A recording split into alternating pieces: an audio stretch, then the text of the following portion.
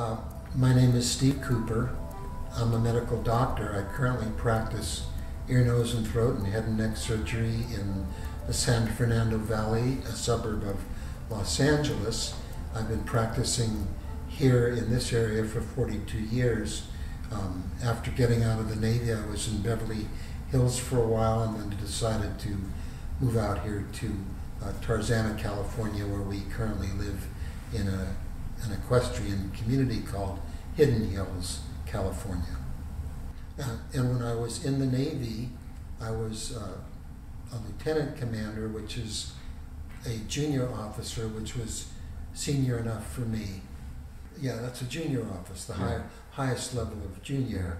And then when you became a commander, you got scrambled eggs on the back. Of us who were in medical school at the time and had graduated and were embarking on a residency specialty training program, we were given the option of getting a deferment, which would have allowed us to complete our residency training and then go into the military for a prescribed 2 years, or take our chances with the draft.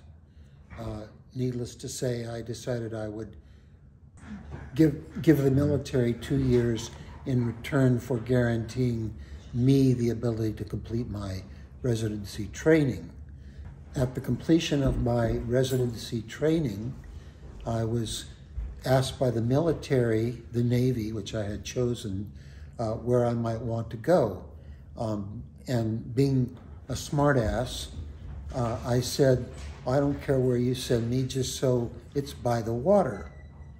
Needless to say, about 2 months later, when I got my orders to send me to the island of Guam, I was shocked.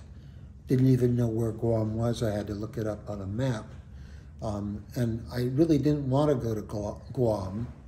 At the time, my mother-in-law, who was from Phoenix, Arizona, her family had known former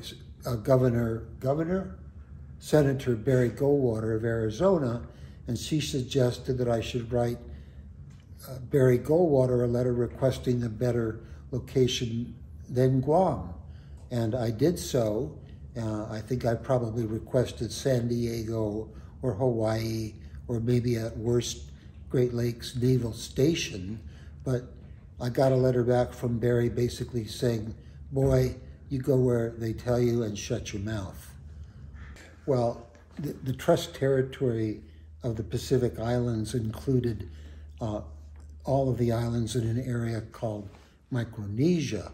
And there were several groups of islands in that area: Palau, Yap, Truk, Ponape, Saipan, Tinian, and Guam.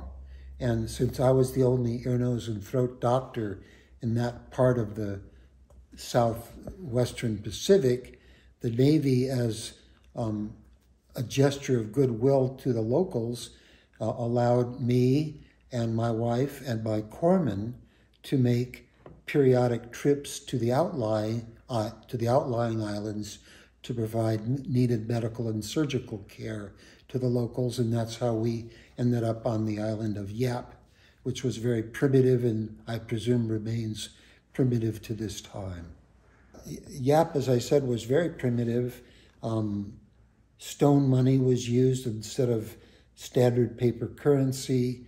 The women basically were topless.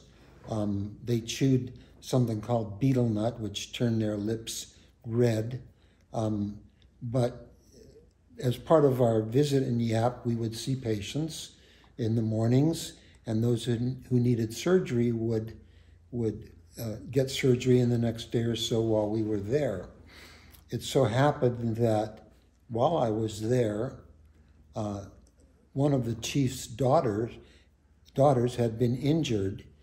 She made a mistake, which you don't make in tropical areas. She sat underneath a coconut tree. And you don't do that because occasionally coconuts fall off the trees. And it so happened that she was struck in the head by a falling coconut, as a consequence of which she developed an injury in which brain fluid cerebral spinal fluid was leaking from her brain out through her ear. And the concern with that kind of an injury is the potential for the patient to develop meningitis. And the treatment for that condition has to be surgical. So here we are out in the middle of the Pacific with Mike Corman and my wife and a surgical team at the hospital who had very little experience with ear surgery. But needless to say, we went forward with the surgery, which involved an operation called a mastoidectomy, where we had to expose the place in the brain where the broken bone was leaking fluid. And we were able to do that successfully. And we were able to stop the leakage of spinal fluid. And I was happy for the patient, and I was happy for myself, but I was particularly happy because the village chief was happy, and I did not want to fail when it came to the daughter of the village chief. So at the end of our stay in Yap, which was probably 4 or 5 days, this was something that I did voluntarily. It was probably one of the best times that I've ever had of a medical practice. There was no money involved. We weren't worried about anything but taking care of the locals. The night before our departure, they threw a big party for us. There was singing and dancing, and we were given gifts. And I will never forget that as long as I live. It was probably one of the most moving and memorable times I've ever had in the practice of medicine and surgery for almost 50 years. So I was obligated to spend 2 years in the Navy on Guam. So toward the end of my 2-year tour, which was April or May of 1975, well, 2 things happened. Number one, the Vietnam War ended. And when the Vietnam War ended, the refugees that had been in Vietnam left Vietnam in the numbers of well over 100,000. They all came to Guam for relief and medical care and housing. And at that period of time, all of us in the Navy took care of them, and they were rehabilitated eventually, and many of which came to the United States and to Southern California. So that was a very memorable part of our tour. And it made me very, very proud to have been in the Navy at that time. Also, nearing the end of my tour, I got to know an ear, nose, and throat doctor who was at the time practicing on the island of Oahu in Hawaii, who had been visiting in Guam with his son. And his son had sustained a scuba diving accident during which he had ruptured his eardrum. And I asked the doctor to bring his son to see me at the Navy clinic, and I took care of his son successfully.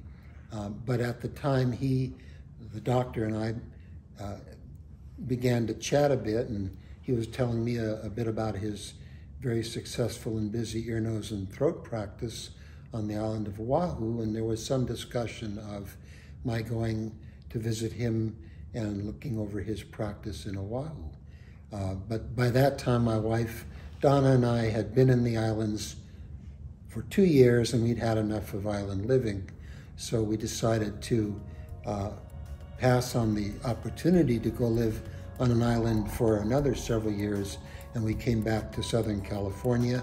I had an opportunity to join an ear, nose, and throat practice specializing in ear surgery in Beverly Hills, and I joined the partnership and practiced in Beverly Hills for 5 years before moving out here to the San Fernando Valley.